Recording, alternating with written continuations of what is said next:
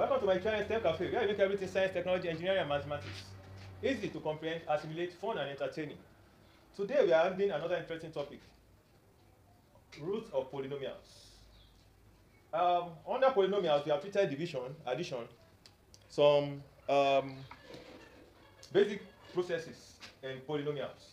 So that understanding will help us to handle roots of polynomials. What are polynomials? Polynomials are algebraic expressions made up of one or more variables and the sum of terms involving non-negative integer powers of variables. E.g., 2x squared minus 3x plus 5x is a polynomial, but neither 3x raised to the power half nor 5 over y are polynomials.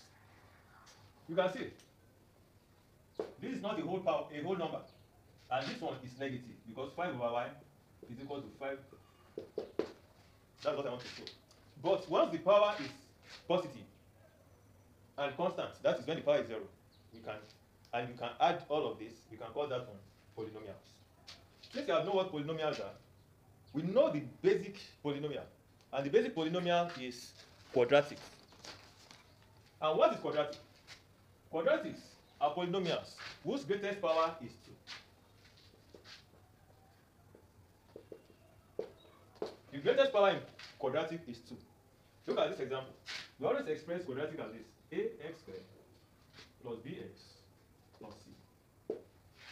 And what are we talking about the roots of polynomials?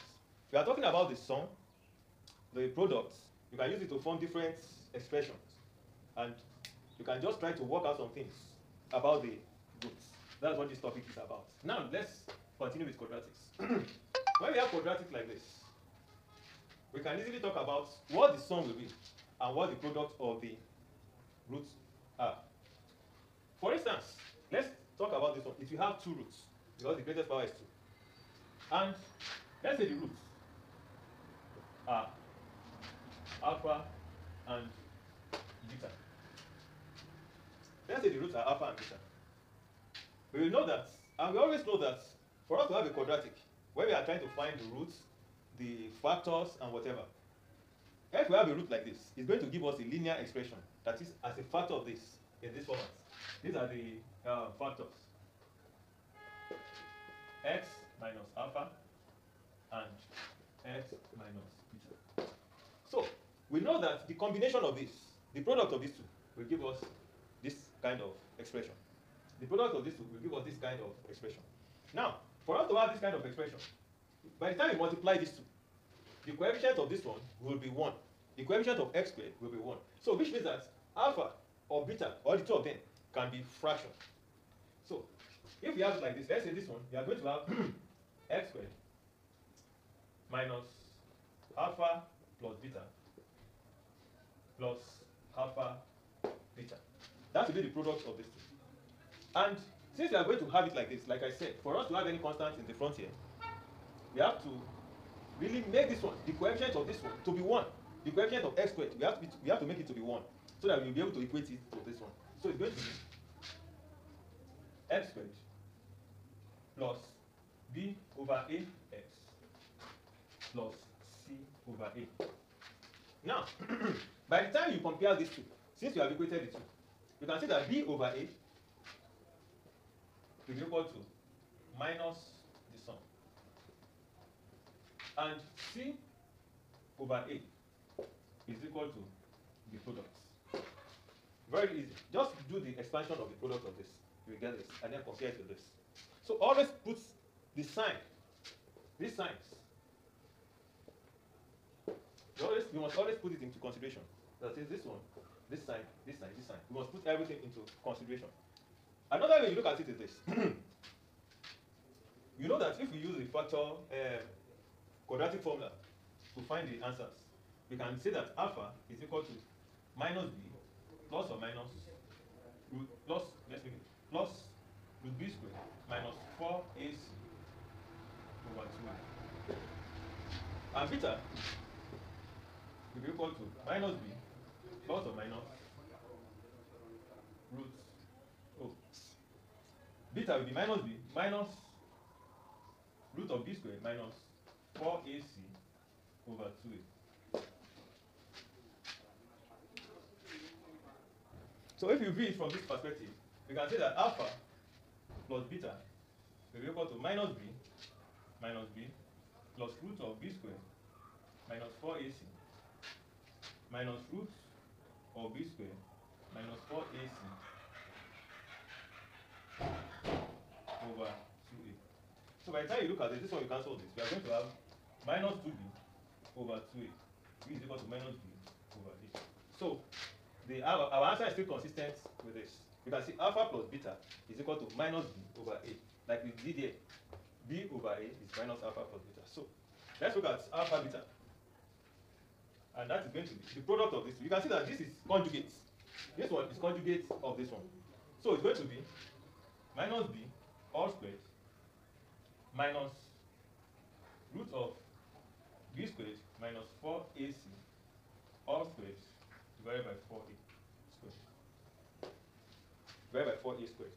So by the time you look at this one we remove this square root sign. So I'm going to have, you can see minus b squared. That one is going to be b squared.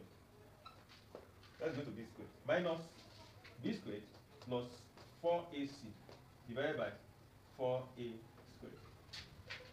So I'm going to have, you can see b squared cancels b squared. So I'm going to have 4ac over 4a squared. So this one, so it's going to be c over a. So you can see the answer is still consistent. Alpha beta is c over a. Alpha plus beta is minus b over a, just like we have gotten in this case. There are several ways of arriving at this answer, but I think this is sufficient for us at this stage. Now that we have known under this situation that if we have an expression like this, ax squared plus bx plus c equals 0, and the roots are alpha and beta, the sum of the roots will be equal to minus b over a, and the product, we have it as c over a.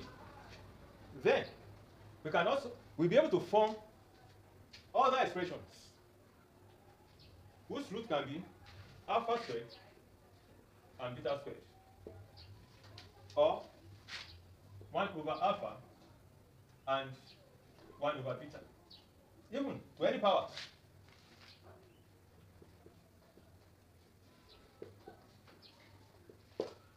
So without really trying to get what is the actual value of alpha and what is the actual value of beta, or we can even with this get the actual value of alpha and the actual value of beta, depending on how the questions are framed. Now let's look at our next. Once we have been able to get what alpha plus beta and what alpha beta are, and we are asked to find to get another quadratic expression where the roots are alpha squared and beta squared. What I'm saying is this: if we have an expression, we are given an expression like this, ax squared plus bx plus c, and we are asked to find get another quadratic expression with roots alpha squared and beta squared. It can be mixed, it can be in any form. How do we go about this? We know that the sum of the roots, and that's where the challenge comes mainly at this level in quadratics. This is where the challenge is at. Once we get the sum of the roots, it's going to be alpha squared plus beta squared. This is not easily gotten because I don't know what alpha is or beta is, but I know what alpha plus beta and alpha beta are. So from here, let's look at expression like this: alpha plus beta all squared will be equal to alpha squared plus beta squared plus 2 alpha beta. So it shows that I can easily get alpha plus beta squared now, which are the new sum of the roots. It's going to be therefore alpha squared. Therefore sum of the roots alpha squared plus beta squared will be equal to alpha plus beta all squared minus 2 alpha beta. You can see it's now simplified. So we can now say that this one is going to be minus b over a all squared minus 2 into c over a. So you can see, very easy. And what is the product? Product of the roots. It's just going to be alpha squared times beta squared, and that's going to be alpha beta all squared. This is going to be c over a all squared. So with this, I will just input this into the new expression, and it's just going to be something like this. So it's just going to be something like this. Just look at this. It's going to be x squared into minus b over a squared minus 2 into c over a x plus c over a all squared. So this will be the new expression. But why am I doing this? Most of the time you have figures, and since you have figures for c, a, b, you just substitute here and then you get your answer. The same thing here. So it won't be anything as bulky as this. So instead of having something like this here, you are going to have a figure in this place. You are going to have a figure in this place. And then, voila, you have gotten your answer. Let's look at some examples. To make what you have been discussing clearer, let's undo some examples. We have this question. The correct equation x squared minus 2px plus p equals 0, such that one root is 3 times the value of the other root. Find p. In this instance, the knowledge of the sum of the roots and the product of the roots will make our job easier here. Why? We are told that there are two roots. The expression is x squared minus 2px plus p equals 0. And we have two roots. Let's make them alpha and beta. And we are told that one root is 3 times the value of the other root. Find p. In this instance, finding the value of alpha or beta is not really, does not really help, but can assist. We might be able to get our answer with that. So we are going to have it like this. Let's say alpha is equal to 3 beta. Alpha is equal to 3 beta. So we can now say that alpha plus beta will be equal to 3 beta plus beta, and that is 4 beta. That is the sum. That is the sum. And then alpha beta will be equal to 3 beta times beta, and that is 3 beta squared. From this expression, we can see that the sum, that is 4 beta, will be equal to this over a. That is minus 2p over 1. Please take notes. A is 1, b is minus 2p, and c is equal to p. So 4b is equal to minus b over a. That is minus 2p over a. That is 2p. 3b squared, 3 beta squared is equal to p over 1, which is equal to p. So I can say that, let me multiply this one by 2, or divide by beta. Let me divide 2. So I can now say that 3 beta squared over 4 beta is equal to 2p, p over 2p, which is half. So I can now say that 3 over 4 beta is equal to half. So beta is equal to 4 over 3 times half, which is 2 over 3. Now we know the relationship between beta and p.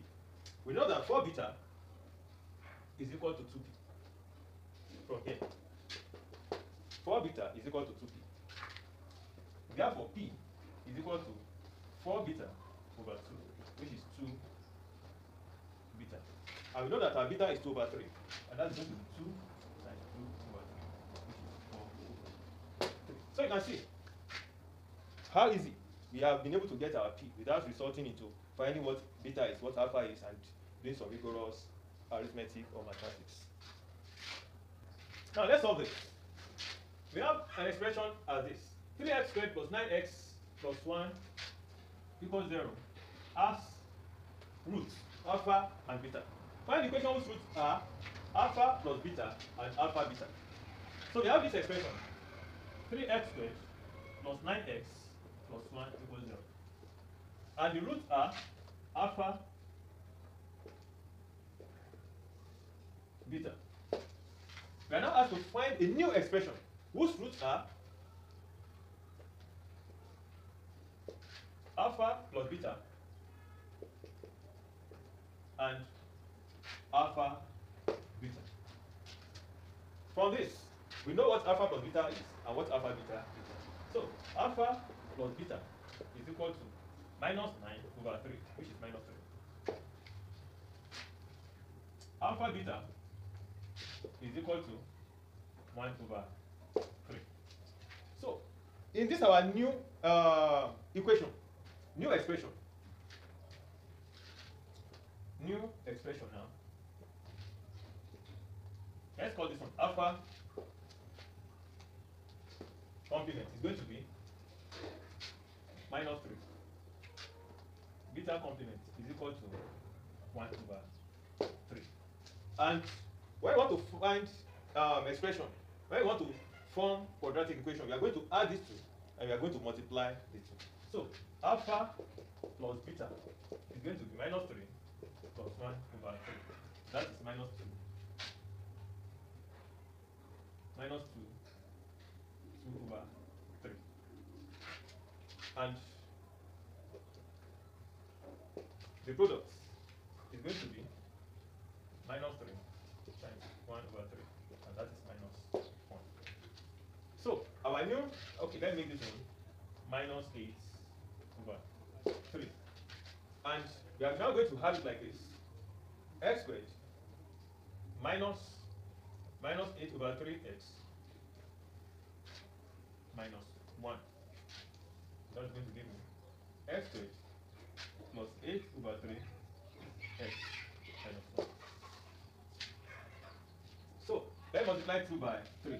So at the end of the day, I'm going to have 3x squared plus 8x minus 1 equals 0. So this is the new expression with roots having the sum and the products.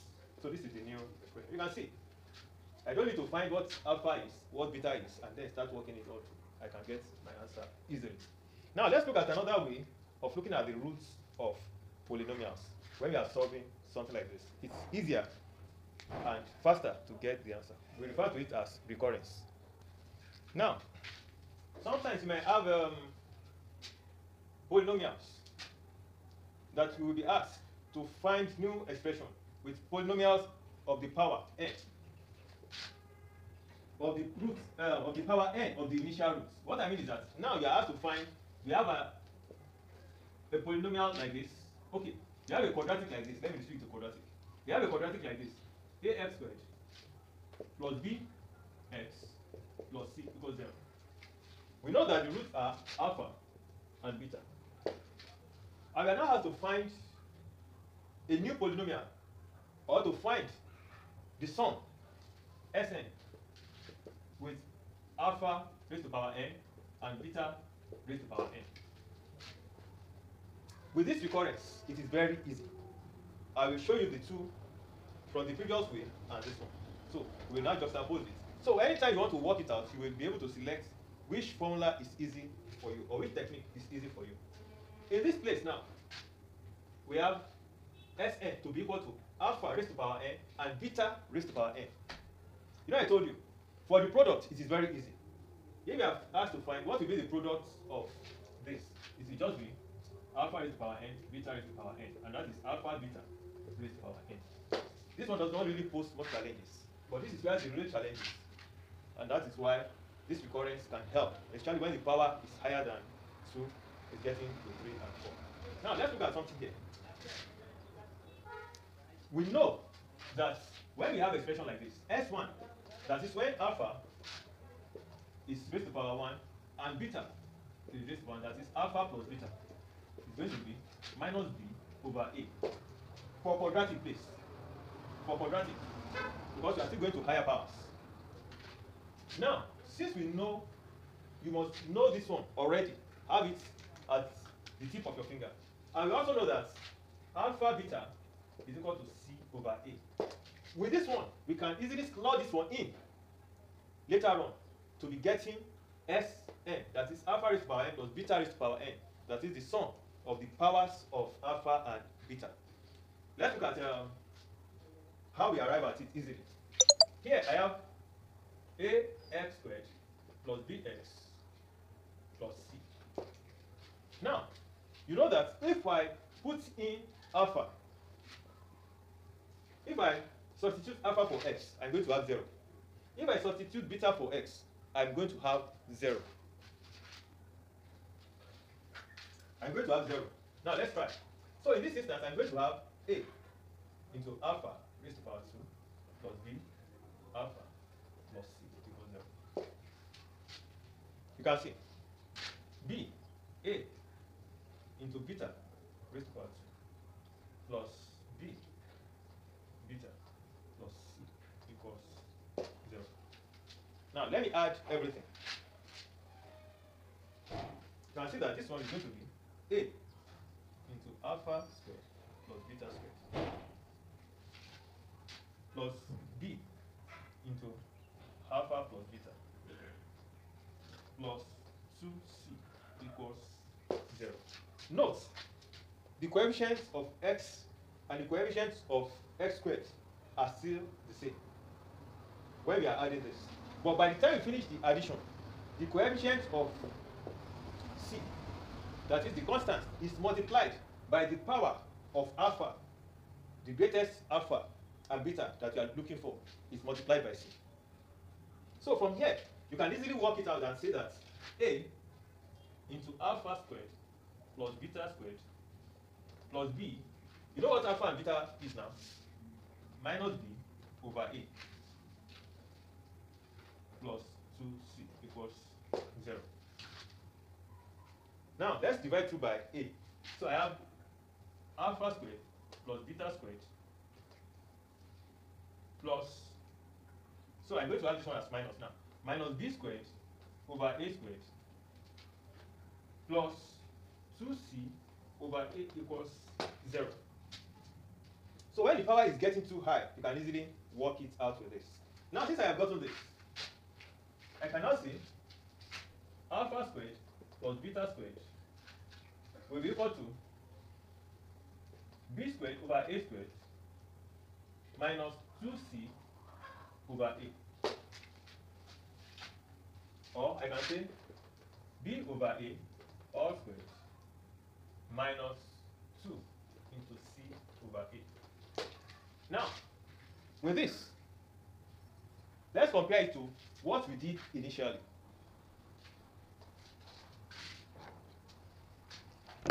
We said that alpha squared plus beta squared will be equal to alpha plus beta all squared minus 2 alpha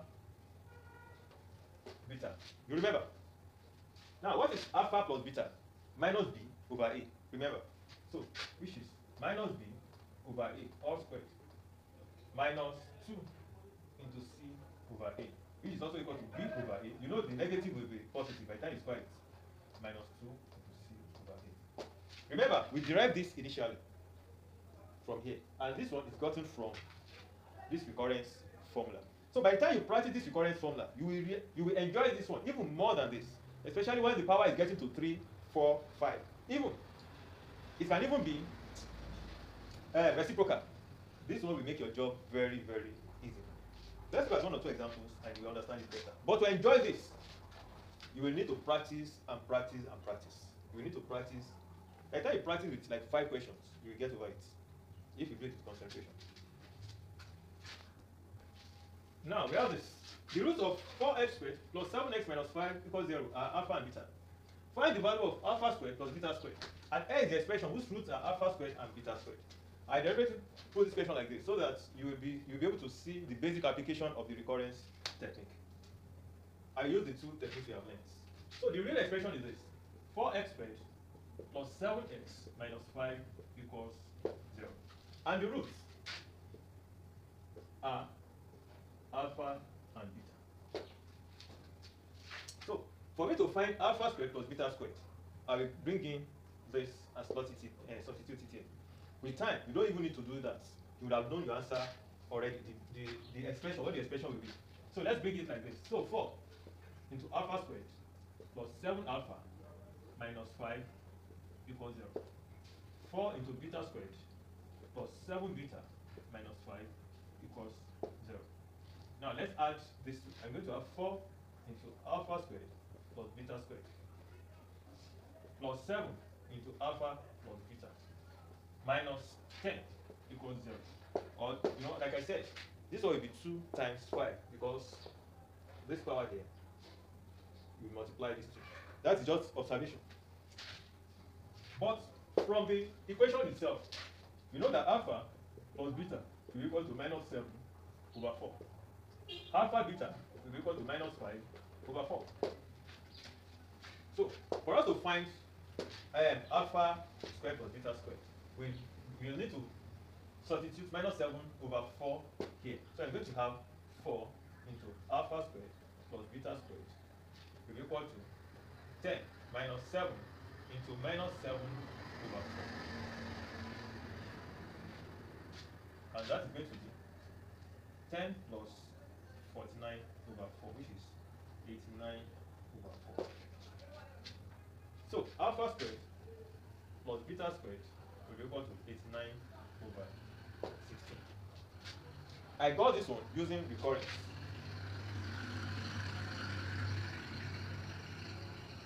Now let's use our normal expansion technique. That is alpha plus beta squared will be equal to alpha squared plus beta squared plus 2 alpha beta, using binomial expansion or whatever. Now, this is what we need. We can now say that alpha squared plus beta squared will be equal to alpha plus beta all squared minus 2 alpha beta. And what is alpha plus beta? Minus 7 over 4. So I have to bring it here. It's going to be minus 7 over 4 all squared minus 2 into, you can see, minus 2 into minus 5 over 4. What does that give me? This one is going to give me 49 over 16 plus 10 over 4, which at the end of the day is going to be 89 over 16. So you can see the result is consistent. When the power is like 2, this one, or for quadratic, this one you might not really enjoy using this. But when you get to cubic, quartic, you will enjoy using recurrence. Now we have found the value of the sum. That is, we have known that alpha squared plus beta squared is equal to 89 over. So alpha squared, beta squared is equal to alpha beta all squared. And that is going to be minus 5 over 4 squared, which will give us 25 over 16. And from this, we can find our new expression. That is the expression with the roots alpha squared and beta squared. Now, since I have known the value of alpha, the sum of alpha squared and beta squared, and this, so our new expression is going to be x squared minus sum